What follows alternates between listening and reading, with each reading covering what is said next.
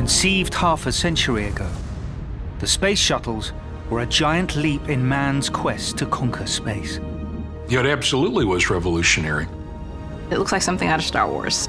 The world's first reusable spacecraft, they heralded a new era in space travel. Going 17,500 miles an hour, and there's not another ride like it. But pushing technology to the limit came at a price. I looked over and saw a fireball. Yet the shuttles would continue and leave a lasting legacy.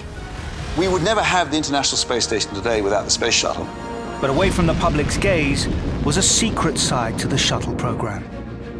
We had quite a few military missions with the shuttle, and I can't tell you what we did with it. That would give the Americans an edge over their Soviet rivals. The shuttles threatened to dramatically change the balance of power during the Cold War. Almost 4 decades since they first took flight, the shuttles remain the most iconic spaceships ever built. We get this into space and come back and land like an airplane. That's a heck of an accomplishment.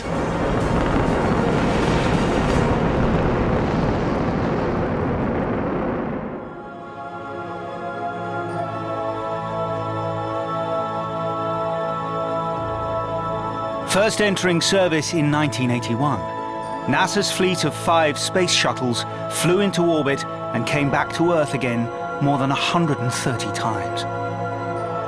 It was the first winged vehicle to fly back from space hypersonically. It carried more people than any other space vehicle. It was revolutionary in so many ways. Racking up over 537 million miles in space, for 3 decades, the shuttles were the workhorses of the American space program. The shuttle is so capable of what it's designed to do. It really is. It's a fantastic achievement. The technology behind the shuttle's return trips to space is still one of man's greatest feats of engineering. T-minus 1 minute and counting. Bolted to a huge orange fuel tank and 2 of the largest solid rocket boosters ever built, the shuttle goes through its final checks before launch. Liquid hydrogen tank is at flight pressure. The only people within a 3-mile radius of the shuttle are the astronauts inside. There's a lot of things that can go wrong during a launch. If sitting on top of a few million pounds of high explosives is going to cause you emotional stress, you're in the wrong profession.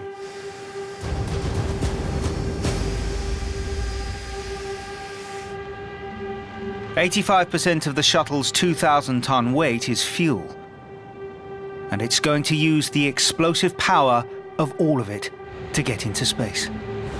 Rocketry is controlled explosions. You hope that it keeps you going in the right direction. T-minus 20 seconds and counting. Main engines prepare for ignition. T-minus 10, 9. We don't hear a countdown like the public do, but we can see on our computer monitor a little clock going tick, tick, tick. 8, 7. 6.6 seconds before liftoff, we get ready to ignite the main engines. We've gone for main engine start. Out the window, you see this bright yellow glow. 3, 2, 1. And you go, oh, here we go.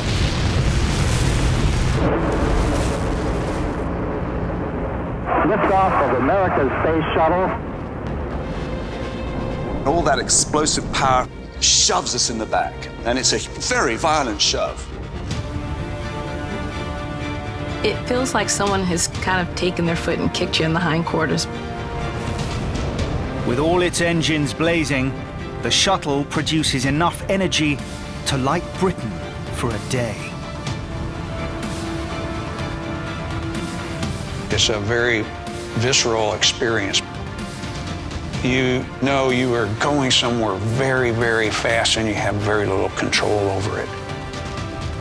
2 minutes in, 28 miles high, the shuttle hits 3,000 miles per hour and its reusable boosters are jettisoned. At the moment, we're going about Mach 4. That's 4 times the speed of sound. And the sky goes from clouds and blue sky to black sky. The shuttle's main engines now propel it even faster through the upper reaches of the atmosphere. We're going to use up all the fuel to get up to Mach 25, 25 times the speed of sound. And that's the speed we need to keep going around the Earth and never actually come back to it.